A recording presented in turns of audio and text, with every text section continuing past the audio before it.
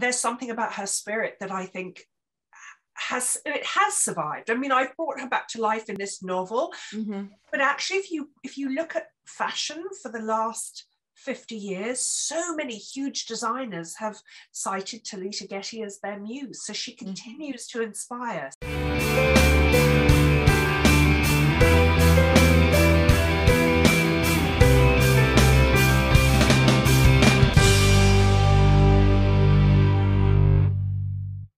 Welcome to our latest Book Reporter Talks to interview with our guest, Jane Green. We are going to be talking about her latest novel, Sister Stardust. Now, Jane and I had a really fun chat about this book a couple of weeks ago at an industry event. And it was one-on-one. We were on this little room, sitting along chatting virtually, of course. And I just said, oh my gosh, now I've got to read this book. And as soon as I read it, I was like, oh my gosh, I've got to bring it to our readers, because here's what I'm going to do. It's atmospheric. Sister Stardust is going to get you back in the 60s in Morocco. And you're going to get there in about 2 seconds, as you start reading this book. It's those hedonistic days. We're going to go into, let's just say sex, drugs, and rock and roll. We're definitely going to be there. It's a Book Reporter Bets on selection. I'm selecting it for setting, character, and story, because they all flow completely together. So welcome, Jane. So nice to have you here. Oh, Carol, it's wonderful to be here. Thank you for having me. And I've dressed. I'm here we go. At the hedonistic 60s. I'm ready to go. Here we go. So start out. Tell us about Sister Stardust. Tell us about this book I'm crazy about. So Sister Stardust was inspired by a photograph that I saw when I was probably a teenager growing up in London, of this spectacularly beautiful woman who was sort of almost in a semi-crouch with one leg extended on a rooftop in Marrakesh, wearing this exquisitely embroidered Moroccan wedding caftan. And behind her was a man in a hooded robe looking quite mysterious. And I was instantly transfixed. I discovered that her name was Talitha Getty. She was married to Paul Getty Jr., who was the son of the richest man in the world. And together they bought this dilapidated palace in Marrakesh and renovated it. And because it was the 60s and counterculture, and everybody in Europe was doing the North African hippie trail, everybody stopped off at the Gettys. So they actually threw a New Year's Eve party in 1967. And there's somebody, I can't remember whose diary it was. It wasn't Paul, but it was John Hopkins in his Tangier diary said that Paul McCartney and John Lennon were so stoned they couldn't get off their backs from the floor all night. They just lay on their backs. And they were known for throwing these unbelievably decadent wild parties. Anyone who was anyone was there. Gore Vidal, Jane Fonda, William S. Burroughs, the Rolling Stones. They were great friends. Mick Jagger and Marianne Faithfull were there all the time.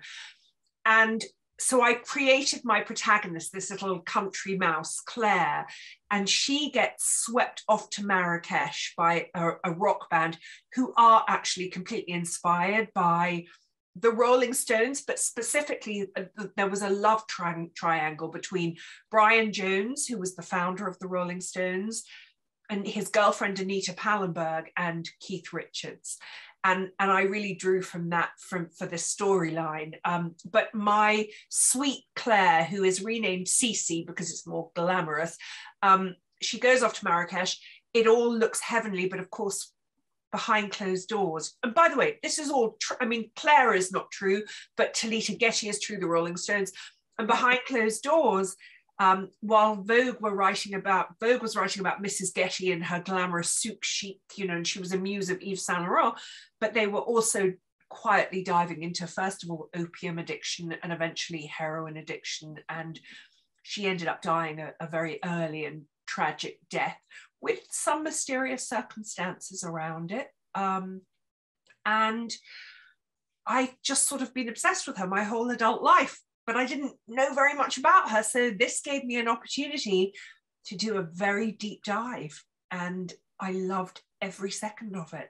Yeah, well, we can tell. It comes across on the pages that you loved her as a person, though you saw every side of her, and we'll get into that as well.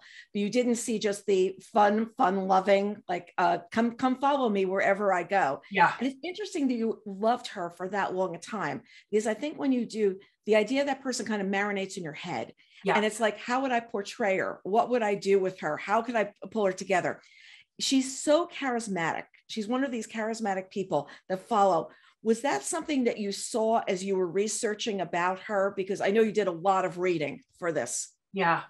I mean, I suppose I must have somehow sensed it just from looking at the photographs, because there was something so compelling for me. I mean, I still do. I mean, every time I look at photographs of her, I just feel myself being drawn in.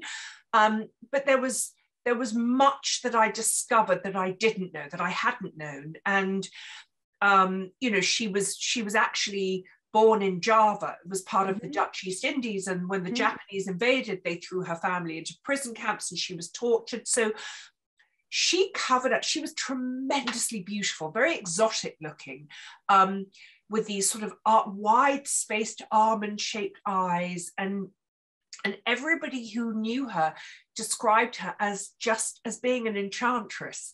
She was so vivacious and fun and always laughing with this, and free. Of course, it was the 60s, and you know, we suddenly had the pill for the first time, and Britain had its own music. We had the Beatles and the Rolling Stones. But even in the free love culture of the 60s, Talitha was particularly free. And there's something about her spirit that I think has survived. I mean, I've brought her back to life in this novel, but actually, if you look at fashion for the last 50 years, so many huge designers have cited Talitha Getty as their muse. So she continues to inspire. So even without knowing that much about her, I think the photographs, it comes across. I feel like she was really curious about life. She wanted to live it as big as she could. She wanted to go to the markets. She wanted to go to the places you weren't supposed to go, just to go experience. And if she went into a place, it wasn't just to visit, it was to do a deep dive. Whether it was in London, wherever she was, it was, I'm part of this place with my tribe around me. And was also with the tribe, always with a tribe of people. Yes. And I think the hedonistic lifestyle, I was trying to figure out what drew her to it. My theory is the way she grew up, like, you know, in so much hardship. Do you feel the same way? Do you think that's from what you saw? I do. I actually think, I know that towards the end of her life, when she and her husband separated and he was living with his mistress in Rome, and he bought her as a wedding present this wonderful house in Cheyne Walk in Chelsea in London, it was known as the Rossetti House. It's where the artist Rossetti lived in the late 19th century. So lots of kind of drama and intrigue and drugs actually in that house as well. And Paul Getty was fascinated by the pre-Raphaelites, and so he bought that house for her. And she was very depressed. She was having thyroid problems, which actually, like, you can see in a lot of her photographs. You can see the hint of a goiter. You can see that it didn't surprise. I mean, I could see that. I wondered whether she had thyroid problems, and then read somewhere that she had. And she was terribly depressed. And actually, I think that her life was very much a roller coaster, and the trauma. I mean, look, today we go and see therapists, or there are so many ways to help. But then I think she self-medicated with alcohol primarily, actually. Some drugs, although I think drugs were not her primary addiction, and parties, people. I think as long as she kept running, as long as she was surrounded by people, she was running from herself, and ultimately I think she couldn't. Yeah, and it was like the extrovert part of her. The extrovert part of her kept her going. Yeah. Let's have people over. Let's do this. I actually love the part where Paul just came out and goes, "Who are all these people? Just go. You're freeloading." It was such a great line of leave, just go now. Yeah. And it happened. I mean, he actually was. Paul was very extroverted when he was young. His mother, Anne Rourke, he was brought up in San Francisco, and she was a wonderful socialite, very extroverted. All his friends would come to their house to drink and party. But as he got older, he became more and more introverted. And actually, I think that was a terrible mismatch. I think they truly did love each other, but I also think that he just couldn't keep up with her pace, and he didn't want to. And he didn't want to. But he enjoyed other things. He enjoyed classical music. Yeah. He enjoyed just sitting and reading, and that was not her thing. It was just to go. Yes, opera and bookbinding was a passion of his. Yeah. So now, have you spent time in Morocco? Have you been? I have, yes, and I'm desperate to go back. I was actually in London 2 weeks ago, and I really thought, I wonder if I can, because now that they've opened up Morocco, because it was closed for a long time because of the pandemic, I thought, could I just scoot over there for a couple of days? And then I thought, that's really, if I'm going to go, I need to go with my husband preferably, or a girlfriend, or what am I going to do in Morocco by myself? I mean, I do have a couple of friends there, but I just like the same thing. You captured the whole scene, not just the getting home, which sounds fabulous, but the bazaars and everything. And I have a friend who just got back, and she's got all these pictures. And I was looking at her pictures on Facebook against what you wrote. And it was just, you really brought it to life, because when I saw her pictures, I was like, oh, I know what that bazaar would be like. Oh, I know where those spices would be. I know. And just the colors and everything, it felt like it was sun-kissed, but also just vivid color all over the place. Like, seriously, I was thinking, you've got to wear something bright today, because it's exactly the way you feel reading the book. Picture people sitting on the book all summer reading this book, and just like bright color against the sun. I hope so.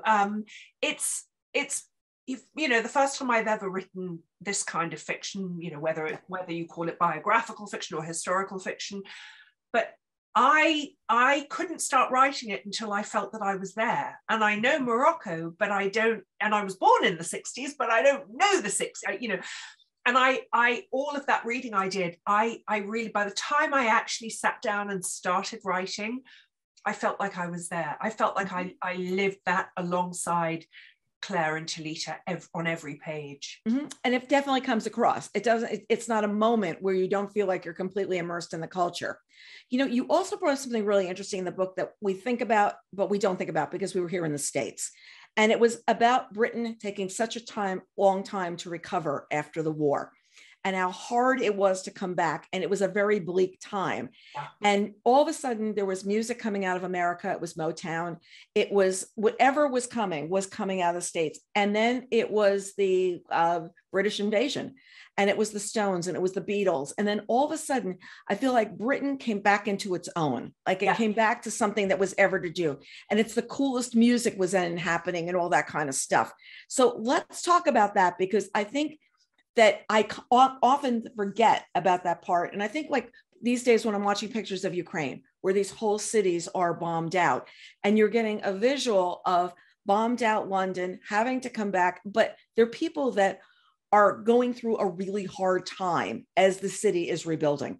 Yeah, it took years. If you think back to the Second World War, and we were, parts of London were completely decimated. I mean, there were bomb sites everywhere, because they would drop the doodle bugs. So the bombs would drop in a line. So what you'd have is a line of streets, and in the same place, like, the houses would be destroyed. And there was no money, and people lived on rations for years afterwards. And Britain was just depressed and grey and sad. And all of a sudden we got into the 60s, and I think Britain then won the FA Cup final, or the World Cup. Britain won the World Cup, actually, which is huge in football, or as they say over here, soccer. I say football still, but football. So we won the World Cup, and then out of nowhere, having listened to sort of Motown and blues from America, if you wanted to listen to contemporary music, suddenly the Beatles appeared and the Rolling Stones, and we had our own music for the first. There'd never been pop stars before, never been rock stars. It just hadn't existed, and all of a sudden, Britain just came alive, and people had money, and young women went out to work, and they had disposable income. And there was a show on I'm not sure, I think it may have been, it's in the book, I don't remember when it was on, but called Ready, Steady, Go. Yes. And it was, you know, it was they'd have all the bands on every week and the audience would be dancing. And every week people would study what the host wore. And then they'd go to Carnaby Street and buy what she wore as close as they could get. And it just, you know, London came alive. And also, of course, then as the 60s progressed, we had the psychedelic drugs, you know, thanks to Timothy Leary over at Harvard doing all of his research into psychedelic drugs. And of course, they came over to England. And suddenly, you know, you look at, I found myself staring at Sergeant Pepper, at the album cover the other day, and I was thinking, wonder if they deliberately made it like that for people who were on psychedelic trips. And all of the art, actually, if you look at all of the art, it was all because everybody was tripping. And then with the pill, in England, the pill was introduced to married women in 1963. And it was introduced to everybody in 1967. So suddenly what had been a conjugal duty, sex was not about pleasure. Sex was, we have a phrase, you lie back, close your eyes and think of England. And you know, you were doing your duty to bear children for your husband, but all of a sudden sex became, you know, and it became almost too commonplace. You know, a lot of women actually have spoke out latterly saying they actually felt that they couldn't say no because they'd be deemed kind of non-groovy and not going with the flow. So they actually felt that they had to. And for others, it was a source of enormous pleasure. But it was just very different. It was everything burst into color. And it was small enough that if you went out at night, you could see the Rolling Stones. You could see people, not the band would be in the audience, or the band might jump up on the stage and do something. It was a very small place. It's not like America, where it being even New York and the Village, not same thing. It was all like, you know, just encapsulated in this one place. And it was the day that it could be a hangout or go to a big club. It could be this or that. And I just love the contrast of what was going back and forth that you really brought out to light. You know, also, I love up front, you have an epigraph that's from The Secret Language of Birthdays. And I have to tell you, I have this book. And I was like, wait a second, this is what she did. When you gave some background about October 18th, 1940. So I had that book for 2 decades. What made you decide to do that? It's with this birthday, but what made you decide to do that and put that? Because it was just so spot on of sort of the astrological way you might have been thinking about her. Well, and by the way, something I discovered that was really interesting is everybody was obsessed with astrology in the 60s. Everybody was all like, hey man, you know, what sign are you? Everybody wanted to know what stars, and everybody was obsessed. And everybody was going to psychics as well. Talitha refused to go. She never ever went. And I do wonder whether she somehow had a sense that she might hear something she didn't want to if she went, because I find it just so fascinating that all of those in her circle were going and she would not, she refused. So I love that book, that birthday book. And I just, reading about myself years ago, found it spookily accurate. And while I was writing it, I just remember thinking, oh, I wonder how they describe her. And it seemed to be so Talitha. And so I decided to put that in. Yeah, and marrying that with the quote from Yves Saint Laurent was just like perfect, because it was the two juxtapositions. It's how she came and who she became, because he was dressing her. And it was the kind of thing where I just loved where they'd say, well, no, you don't have to buy it. He's just going to send me clothes. Like if you get a stain on it, don't worry about it. He'll just send me more. Because these women, I spent 17 years at Condé Nast, so I knew the fashion business. And there are people, they love to dress. Like the designers just wanted you to be wearing their clothes and see how you looked and wore in them. And I felt like she was their muse in a lot of ways, but she was also, that's how it's supposed to look. That's how it's supposed to go. And they would go style her. They'd say, oh no, move this over a little bit more, or.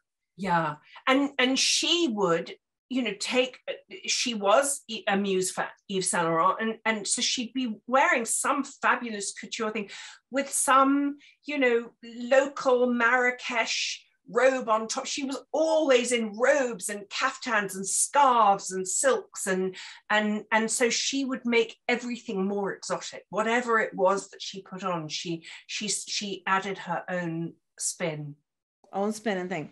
So Claire gets there. So, okay, let's back up. The narrator is this naive young girl from a small town, small part, and she's totally drawn into this world. What was your reason to have a Claire narrating the story, an outsider doing it? Well, I didn't ever feel confident enough to tell the story from Talitha's perspective, and also because her son is alive. Her, there are people around, some of whom I was lucky enough to talk to, but there are people around who knew her, who loved her, and I wanted to be very careful with and respectful of how I wrote about her. But also I always loved, the sort of Gatsby-esque thing of having a narrator who's standing slightly on the outside observing and in this case does get drawn in, but is able to sort of see things with a perspective that perhaps those who are in it cannot quite see, even though they recognize that she's sensible. And Paul actually in the book says to Cece, look after her, be her friend. And Paul Getty in real life said that to a number of women. He knew that she needed a stable influence. He wanted her to have a stable influence, and he asked women that he trusted to look after her.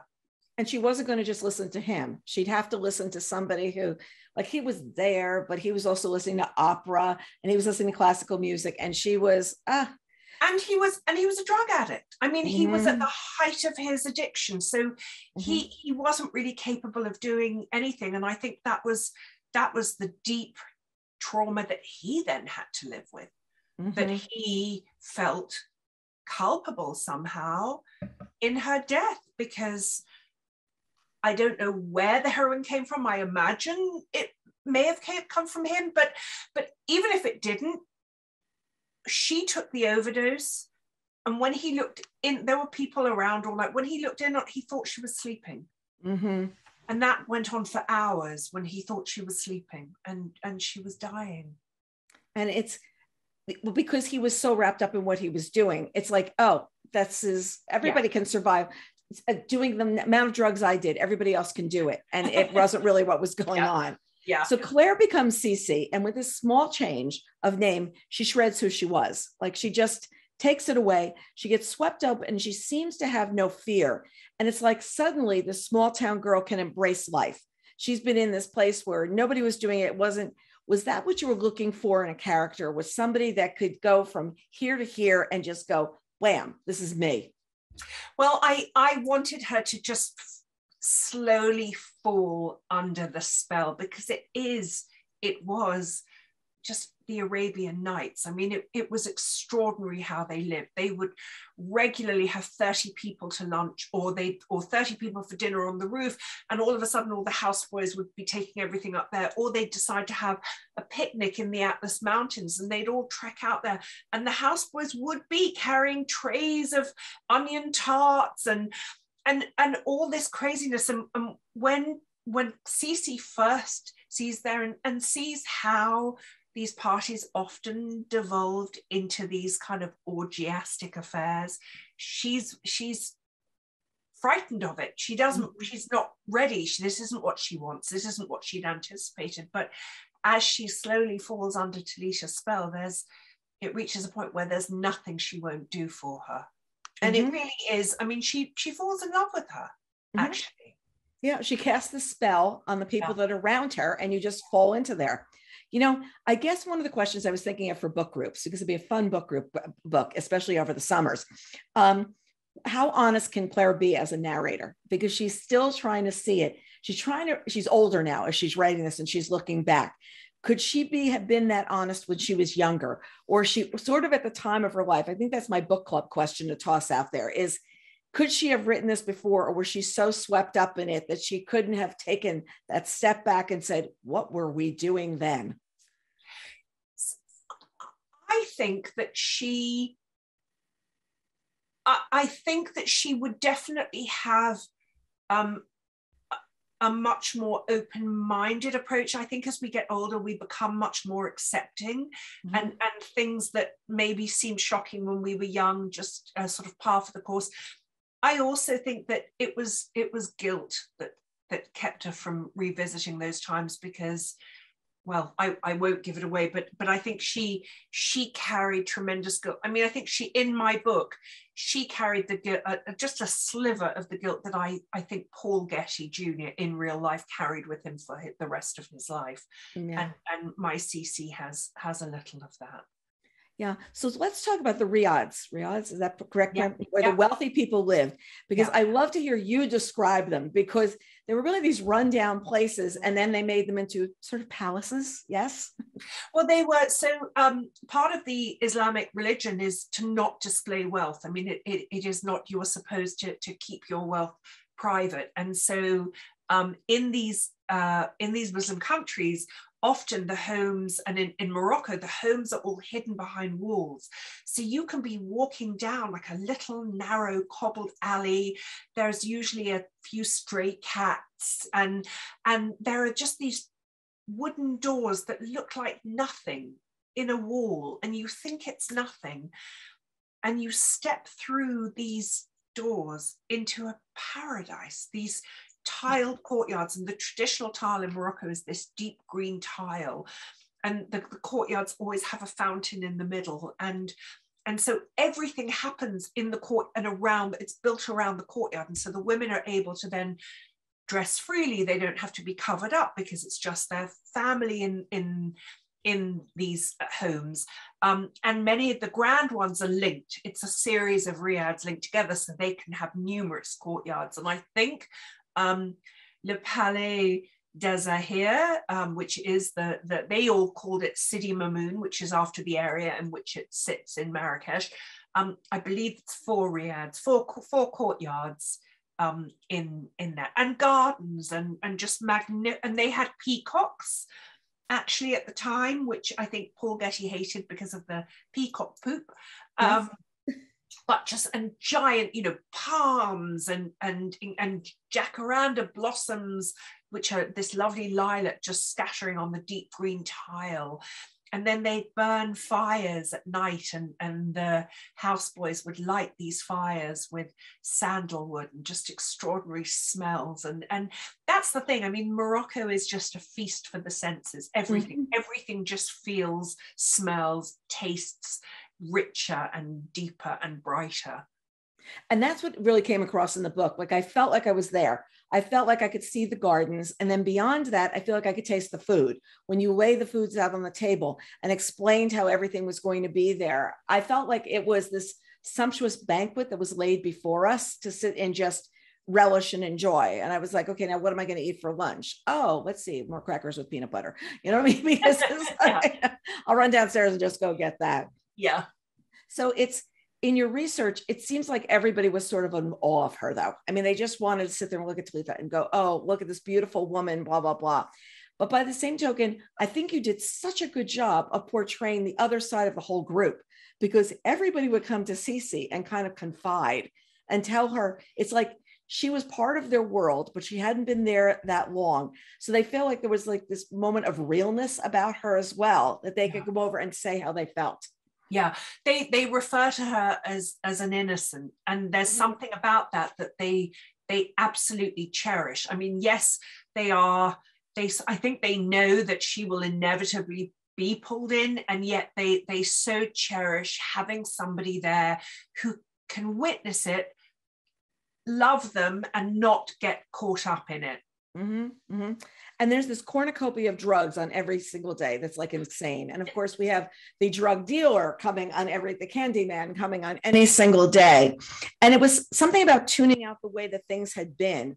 And I feel like trying to see the world through new eyes. That's what I was seeing that the people were trying to do still. Like that moment of, it's old Britain, new Britain. Let's go in with colors and lights and new feelings. Yeah. And I think also, the whole thing with drugs, and I go back to that idea of self-medicating with drugs. And also, I think when the world is really terrifying, sometimes we look to alter our realities a bit. And I think it's happening again now. I think there are actually a lot of parallels. We have the race wars, we have war, we are in probably the most frightening place we've been in decades. And I also see, and it's not quite a counterculture, because there isn't one culture anymore, you know, especially in America. It's so divided, and yet there is this movement of spirituality, and drugs are coming back in vogue in a different kind of way. But we see, you know, marijuana being legalized everywhere, and now more and more scientific studies are proving that the use of psilocybin, which is the compound found in hallucinogenic mushrooms and drugs, can be incredibly effective at curing anxiety and depression. And so I understand, I think that there are a lot of parallels between the 60s and now. And it's also, we also see though what's happening with fentanyl, that you find that there are kids that are buying drugs on TikTok, or by somebody they meet on TikTok, or somebody they meet on Instagram. So our worlds have changed. It's not just you go into the city to some place to go do this. You can do this anywhere at this point, and people can reach you in any place. And the number of people that, oh, this is cocaine, but it's laced with fentanyl, and now you're dead. And now it's, you know, just what has ended up happening in it's, and there are parallels to before of with heroin, and there's bad batches and things like that where we're going on as well. Well, by the way, I mean, look, the 27 Club, I mean, there are so many in the 70s, so many people were lost to drugs at such a, you know, whether Jimi Hendrix, you know, I mean, just I could go on forever, Janis Joplin and Jim Morrison, and then of course latterly Amy Winehouse, but again, you know, when you have those kinds of drugs, you have those kinds of deaths, those tragic, senseless early deaths, and Talitha is one of them.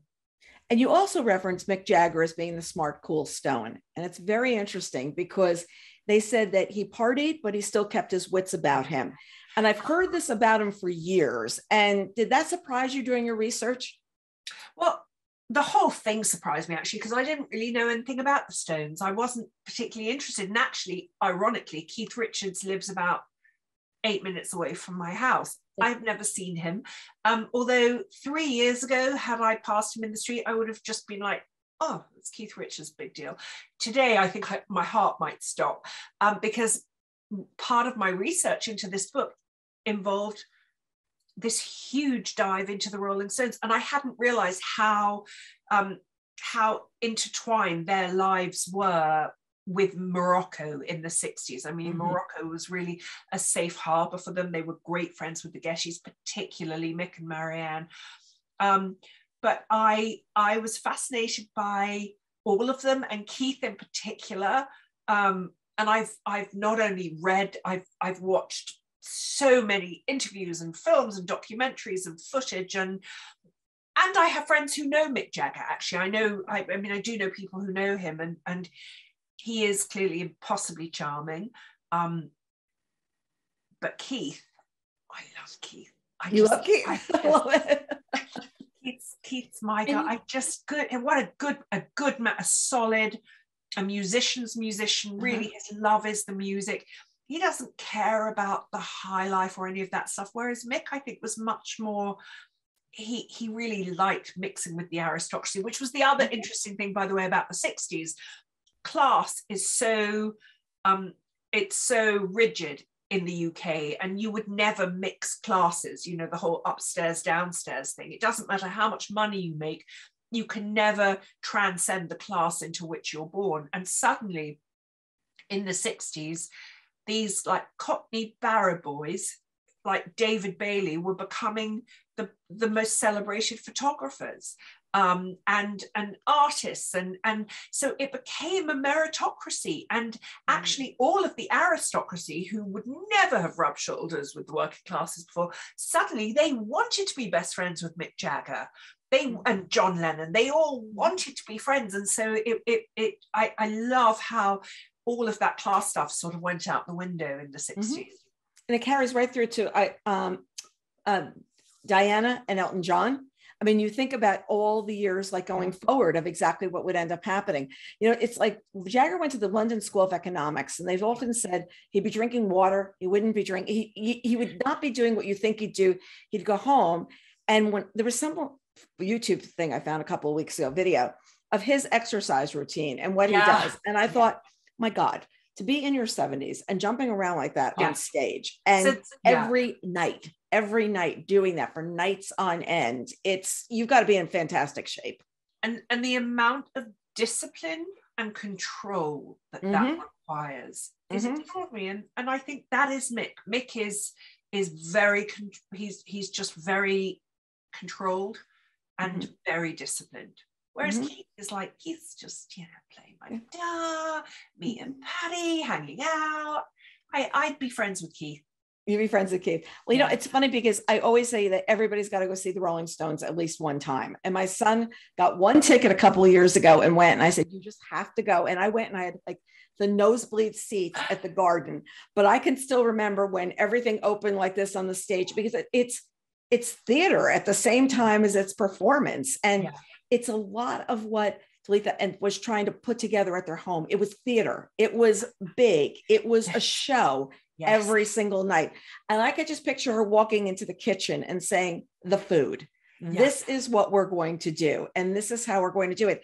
And it's not like they were making it up. She was making it up. I had this great thing, go do this. And you just saw the upstairs, downstairs there would be so interesting in Morocco. I'm sure when they left, the people were like, okay, now I need a month of rest, just because. Oh yes. What crazy thing are they going to do tonight? Yeah, their house manager actually said her most favorite time was when they weren't there, because the house was quiet and empty.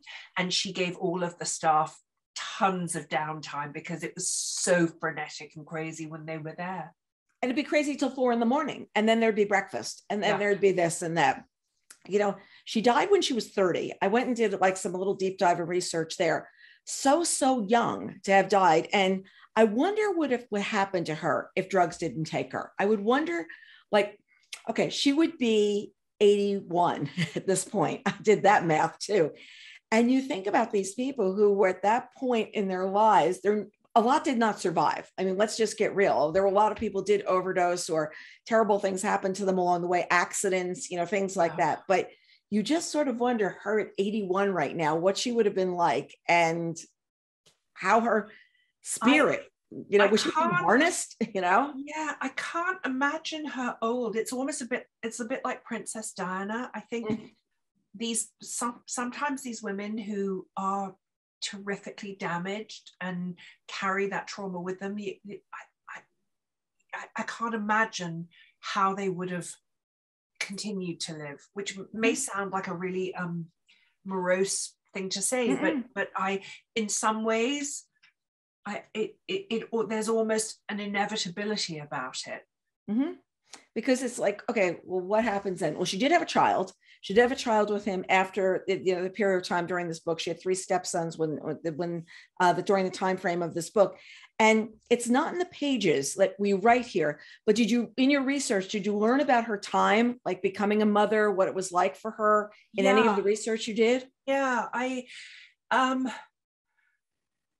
I think it was a little overwhelming, actually. I don't think she really knew how to be a mother. She had an Italian family living with her in Cheyne Walk, and certainly some of the interviews I've read, she seemed to be a little overwhelmed. I don't doubt that she adored her son. And I think you can see it in the photographs. You can see that she loved him. But I also think she was on her own. This wasn't the life that she had planned. Her husband wasn't with her. And I think actually, whether it was depression caused by her thyroid issues or whether it was just depression, I don't think she was as present as she might have been. And it was at a time in England, I actually share his birthday and year of birth. We were born on the same day. And English parenting in that time was very, very different to American parenting. I mean, children really were to be seen and not heard. It was delightful to have you around if you were on your best behavior and beautifully dressed, but otherwise you'd be sent off with the nanny. So it was always like, okay, here, gone. So a lot of, so. Yeah. And was she brought up in that kind of environment as well after the time? Was she? So her first few years were in the prison camp. Then, her mother died shortly after. She was very close with her stepmother. Her father remarried after three years, and she was very close with her stepmother.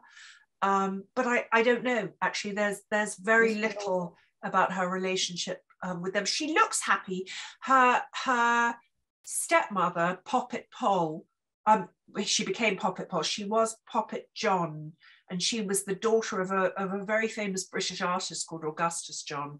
And there are wonderful pictures of Talitha as a young girl, you know, with Augustus, who was sort of bearded and larger than life, and they look like they adore each other. Yeah. So the seen, not heard. There you go. You know, move on. You know, there's this wonderful line where Benji, who's another character in the book, talks about vacations and how magical they are. But then they end and you go back to your real life. Staying on vacation means they turn into something else. And it's such a great line because we've always been at places that we loved and we long to stay at longer. Yeah. But there's that moment where you need to leave. You need to go or you're going to stay. And I've been in ski towns where people stayed. And did you make it or not? I mean, I've from some friends who've been marvelously successful, but some of them, it's just like this grind life from there. Yeah.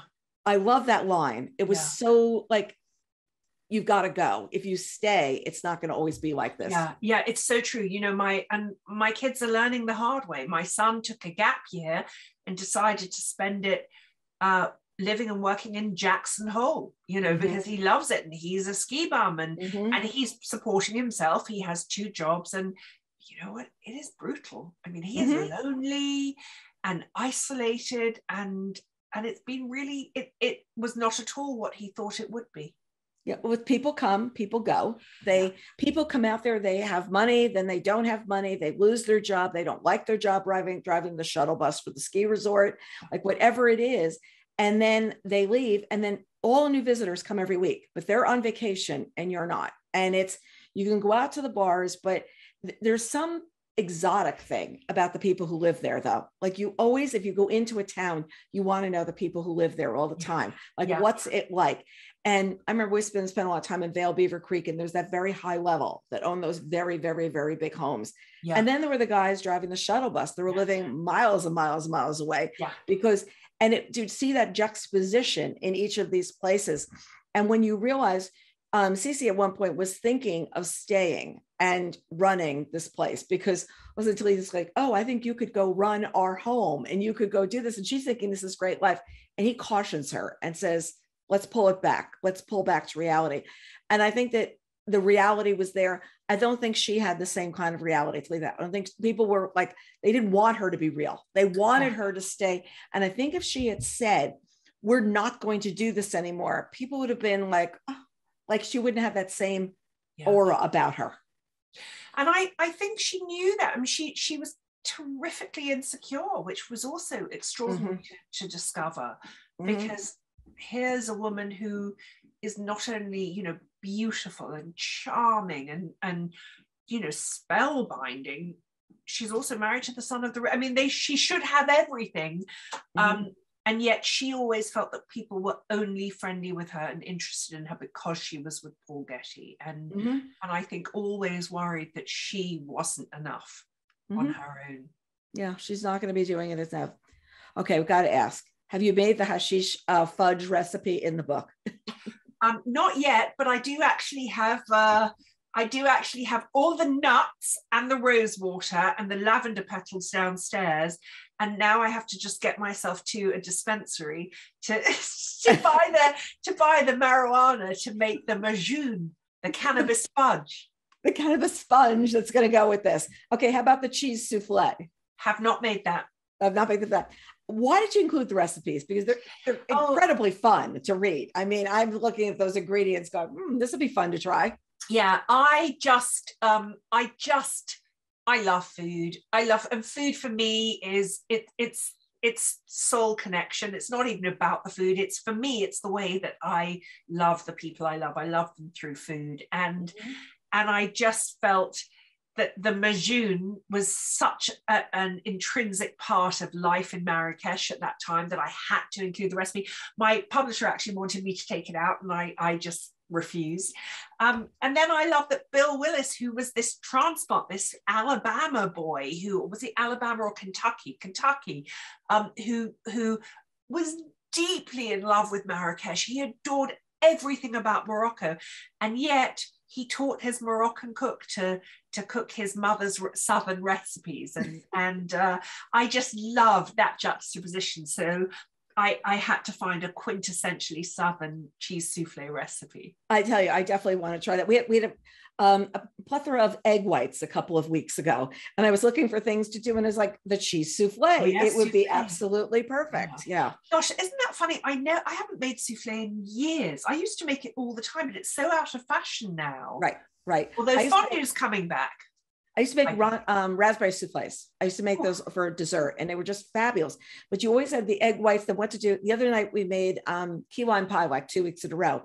So we always put the egg whites in the refrigerator, swearing we're going to do something with them, and then throw them out the next week because we did. And yes, I really don't like a white egg omelet. I know it's supposed to be fabulous for you, but not making the cut, you know. But I think that I'm wondering what book groups are going to make, because book groups, their recipes like right in the book. I want to see which recipe they go for. Who's going to make the majoon? There we go. We have to sit there and see. I'll come and talk to you live. Go to that. Now, do you do book club chats online? Do you have time to talk to readers? I do. I'd love to. I don't get asked very often, but when I am asked, I always say yes. Okay, terrific. So they can reach out to you on your website after they read the book? Oh, yes. Yeah, absolutely. Or Instagram. I find Facebook is overwhelming. I don't understand any of the inboxes, and I don't tend to see messages on there. Instagram is a really good one. You'll find me on Instagram, and jane@janegreen.com. And I'd love to zoom into your book club. There you go. So direct message, DM her, and then she'll be there and slide into my DMs. There we go. We've got to do this. So this is your first book of biological fiction, historical fiction. Will you want to write in this genre again? Is this something that you enjoyed? Well, I loved it. I don't quite know how I'm going to go back. I have written a sequel novella, a short, which is actually going to be coming out on a podcast. So that will be in the fall of this year. And that takes a couple of the characters in 1979. It pushes them forward.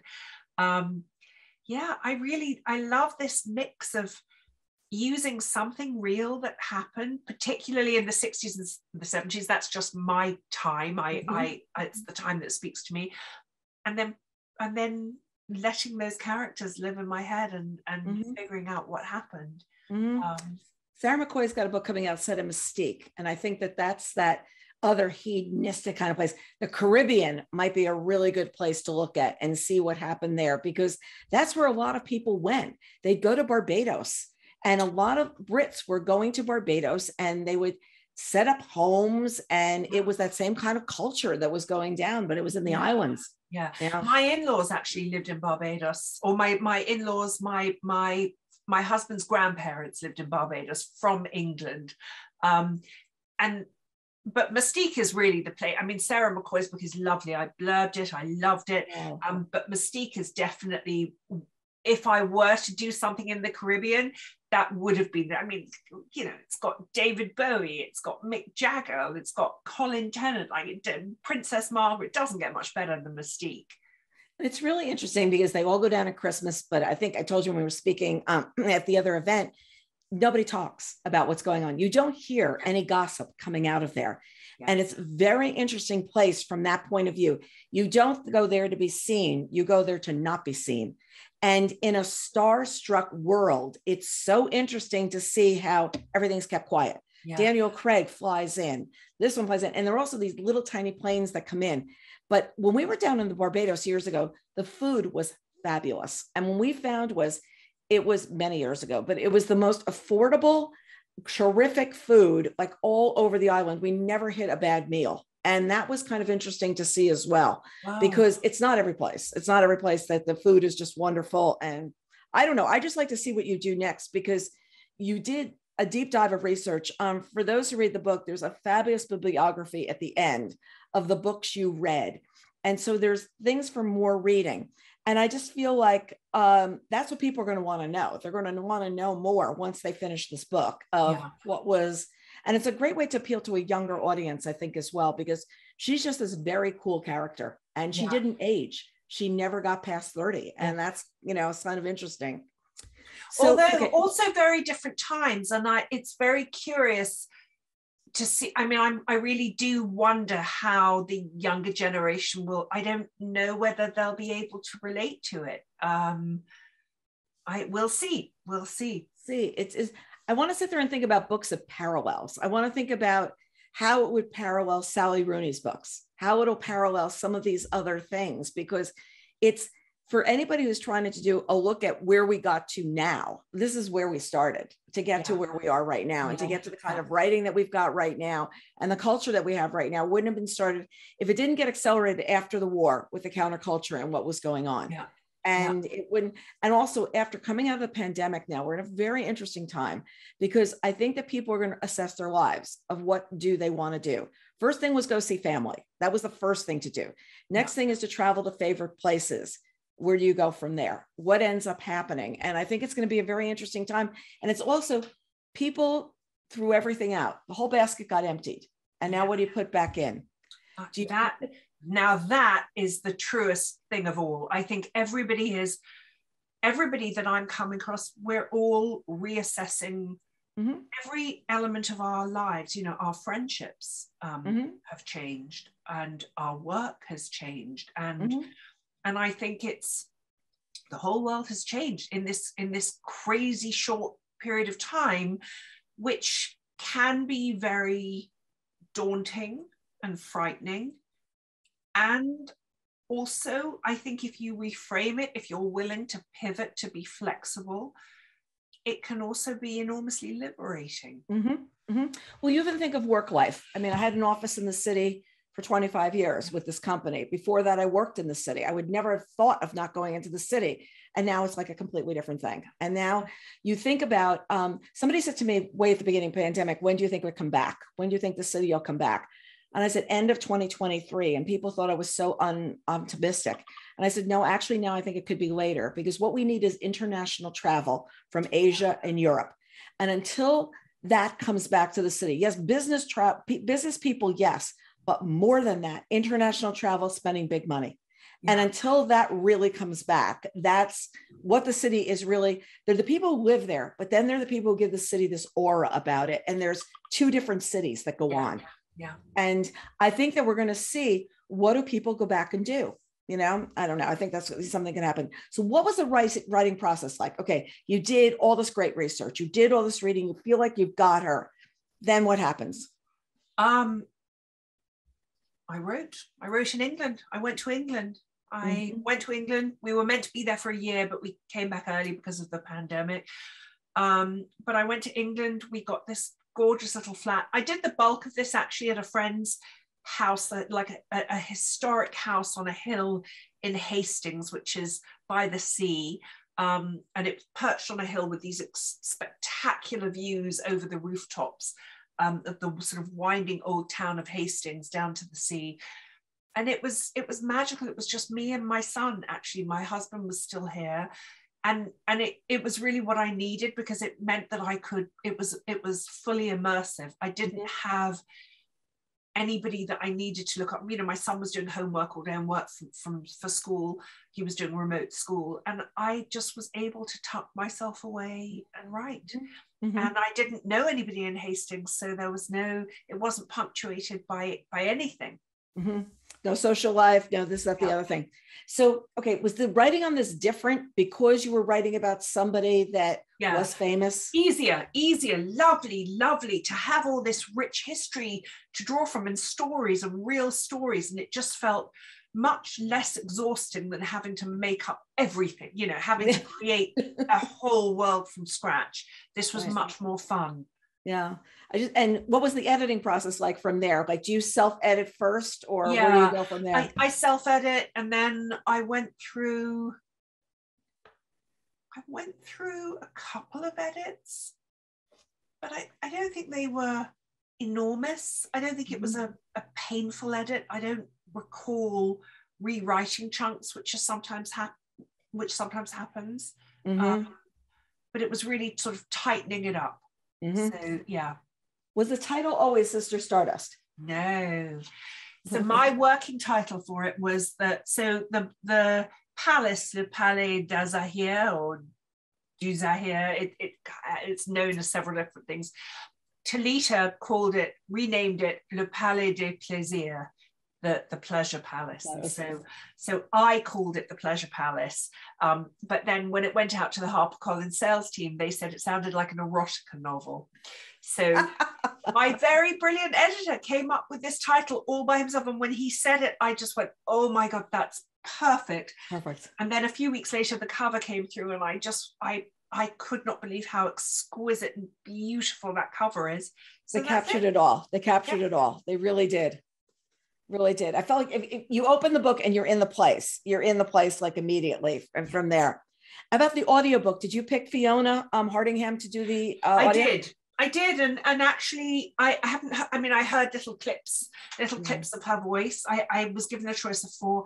I have read my own audiobooks for the last 10 years. That's I had to audition for them. They didn't want to use me. And I said, well, just let me audition. If I'm terrible, that's fine.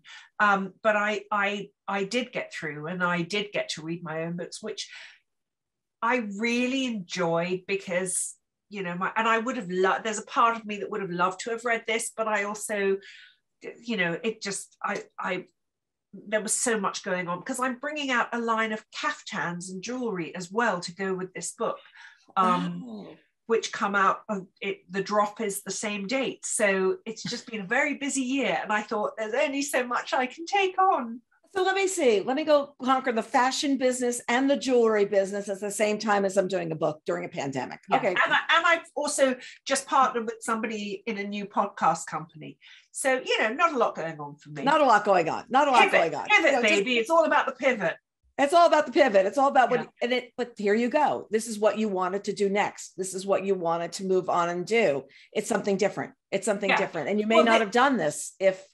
Oh, I wouldn't have done it. I mean, Sister Stardust sort of rewoke my creativity because I went to art school, but I haven't painted in years. But I found myself just endlessly painting pictures of Talitha and of the characters in the book. And then that led to painting designs on fabric inspired by the caftans she wore, and jewelry inspired by her. And yeah. And you could see so many resorts where it would sell. I mean, it would absolutely sell because it's exactly what people are looking for, to do something different on vacation. Like, this is exactly what I want to go try and do. I mean, I've been on the Outer Banks and bought things that I couldn't find anyplace else. I haven't been able to find them.